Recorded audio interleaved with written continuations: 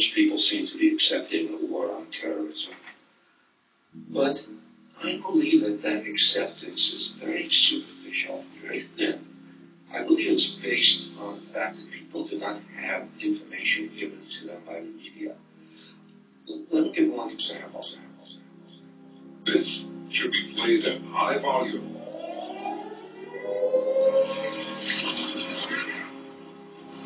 KALW in San Francisco, 91.7 FM. I'm Laura Flanders, and this is Working Assets Radio. Tomorrow in San Francisco, people will have a rare opportunity to speak back to a federal body which wields a great deal of power over who generally gets to speak to them.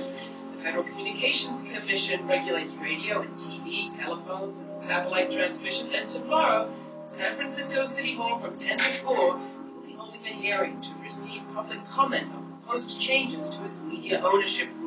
The concentration of media in the hands of fewer and fewer corporations isn't a new story, but the changes in just the last 2 decades have been remarkable. In 1983, 90% of the major media were controlled by just 50 companies. By 92, that number had been cut in half to just 24 companies. And by 2000, the overwhelming majority of the mass media was owned by only 6 companies. The overwhelming majority of the mass media was owned by only 6 companies. 6 companies. 6 companies. AOL, Time Warner, Disney, Bertelsmann, Viacom, News Corporation, and Vivendi Universal, who already amassed holdings across the media, from newspapers to cable to the internet. The largest shift of ownership rules that the United States has ever seen. It's a dramatic review of every single one of our most important media ownership rules. A lot of people don't even know exist, but they control how many television stations a single owner can own, how many radio stations, whether newspapers can own television or radio stations, and how many. These are huge questions because we've seen, for example, in radio where Congress relaxed the rules in 1996, and it led to an unprecedented wave of consolidation in radio, and now it's kind of hard to hear news. We're not hearing the commercial stations. All of them are owned by one company. All of them are owned by one company. 6. All of them are owned by one company. We're not hearing from the commercial stations. All of them are owned by one company. Clear Channel Communications. Clear Channel Communications.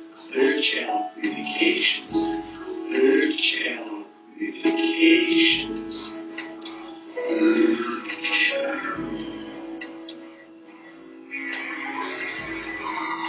They want to see more fairness in media. What you don't want is to have so few owners in a community that they can dominate the dialogue and move in whatever direction they might want to move it in without having the alternative of competing ideas to ensure that there are diverse owners of media. Many of the founders of this country figured out that there was only one way to have fairness in media. The way to get fairness in media is to make it possible for ordinary people to create media. And that means that it's in the hands of a handful of very large corporations. Clear Channel Communications. Very large corporations. Clear Channel Communications. Very large corporations. AOL, Time Warner, Very large corporations. Bertelsmann, Very large corporations. Disney, Very large corporations. Viacom, Very large corporations. News Corporation, and Vivendi Universal. This should be played at high volume. Hands of a handful. The hands of a handful. In the hands of a handful. A handful. 6. That means that it's in the hands of a handful of very large corporations. It is locally owned, locally produced, and relates to the books that are instantly in. That's the answer. And right now, a set of changes that will put us in exactly the wrong direction being considered. And still, the vast majority of Americans know nothing about it. 3/4 of Americans had absolutely no idea whatsoever. Project? People who didn't actually know about it, that small portion of the populace that knew about it, was almost universally opposed. 3/4 of Americans had absolutely no idea whatsoever. People did not have information given to them by the media. Americans had absolutely no idea whatsoever.